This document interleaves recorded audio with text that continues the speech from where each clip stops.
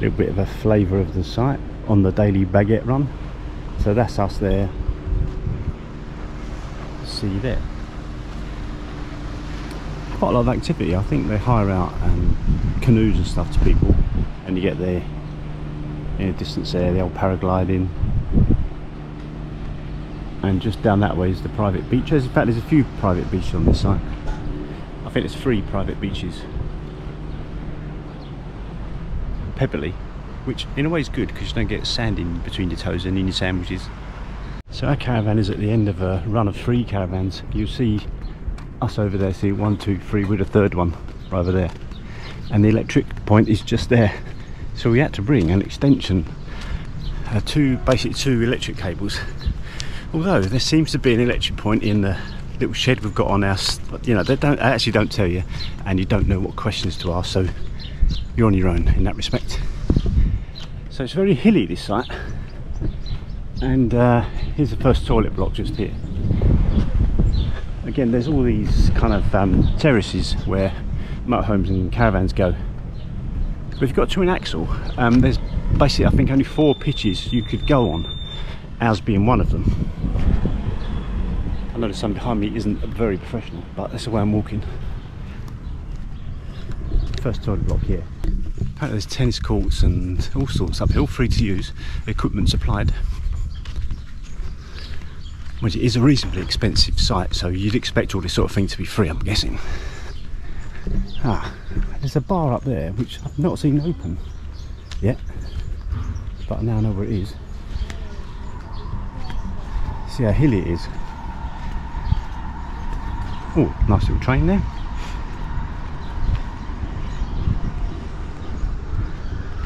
So a lot of shade this part of the site, but not where we are. Obviously we're fine with our canopy and of course aircon, although at some point in this vlog I'll tell you a story about our aircon, and also the fridge, you'll be pleased to know.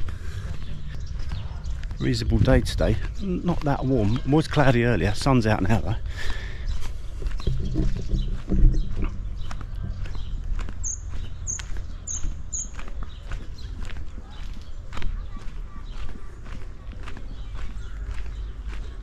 Nobody playing tennis in 30 degrees.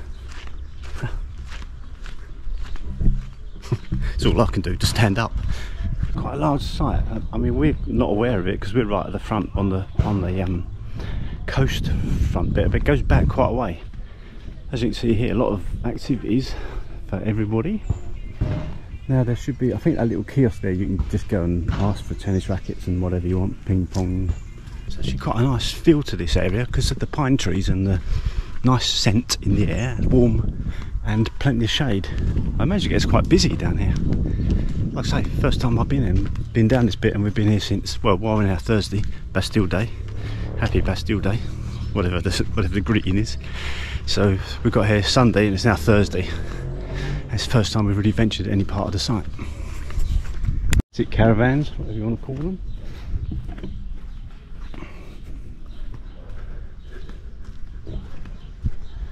Famous Irish caravan builders, O'Hara. What? They do advertise the site of having a vineyard. I think it needs a bit of water.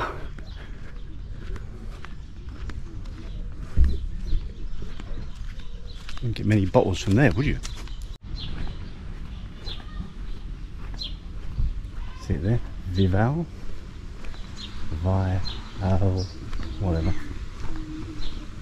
Casino. Une baguette. Probably an electric scooter wouldn't go amiss on this site because it is hilly and it is warm. I need something like that. Laundromat.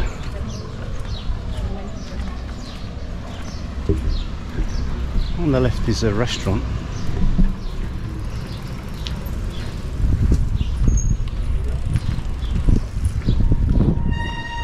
We were advised to book, but never really seen many people in there. But they do fish and chips.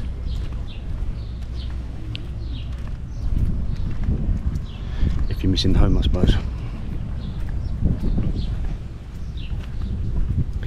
think there's another beach down there and another beach just over there, but they're smaller. They're smaller than the one we go to. Washing up area. This is a good site tour. We won't come here anyway, but just to let you know. So I've basically just walked in a big circle from our caravan down the hill to the sports area, then back up to the shop, which is over that way. Great views all along. As I joked, I think on Twitter, this is like a terrific farm with sun and without the tango. This is another pitch that's twin axle capable. Good to see there's the smallest motorhome in the world on it.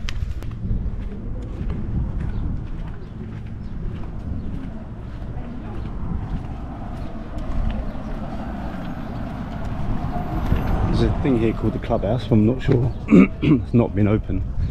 Maybe it's not high enough season yet.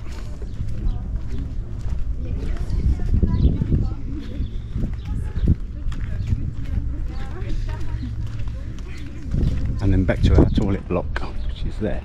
So our caravan is just over there somewhere. So over there is Argeles.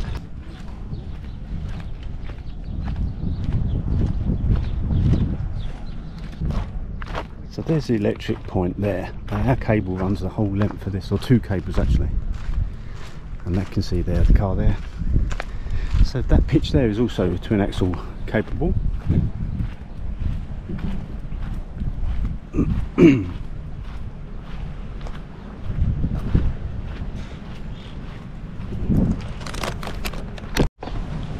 Life in the fast lane, just been to the laundrette and just going to have a look at this. One of the free private beaches on this site. Some pretty steep steps.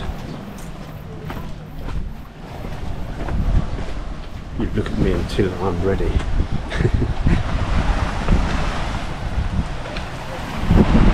See one there, and then another round the corner. Oh, hey, these are steep now. Come round there.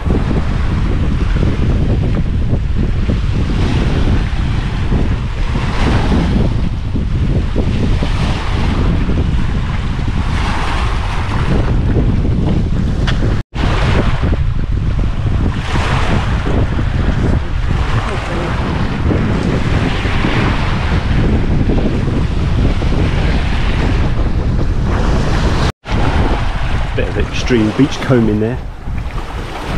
See how dangerous those stones are.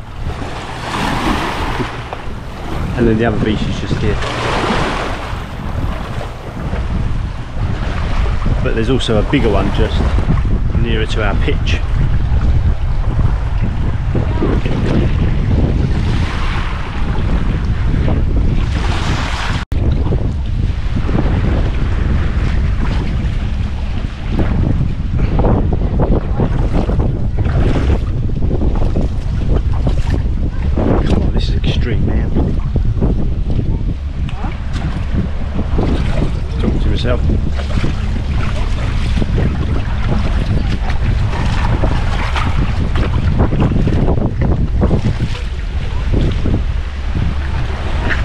Another beach.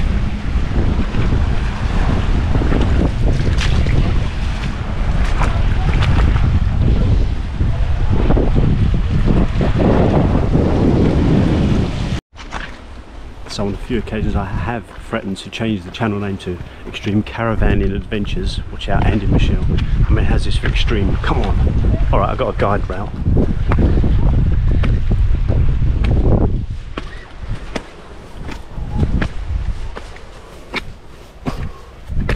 Bonjour. Bonjour.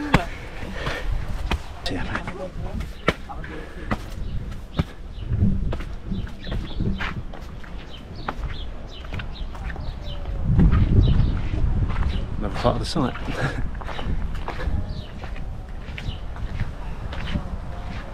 So a lot of these little pitches almost have their own private beach. You just come from there. The excitement you can have whilst waiting for the washing to finish. So that's just out of our pitch there. Just a short walk down to here at the end, and we'll be at the beach, or at least top of the beach, because there's a staircase.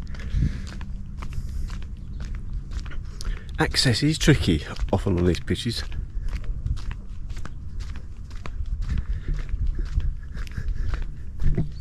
So there's a bit of a roundabout here, and this is where we was told to turn around. You know, it's just too tight for twin axle. No way you're going to do that.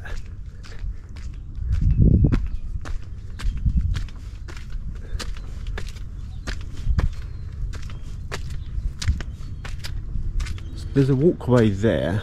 You can't get to it from the site, but just outside the site you can. And you can go all the way to Collioure, which is kind of around the next bay. Two bays at a time. So it goes that way and that way.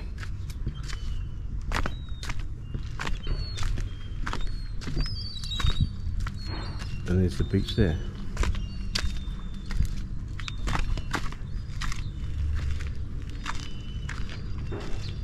You can see, very calm today. It's like a mill pond.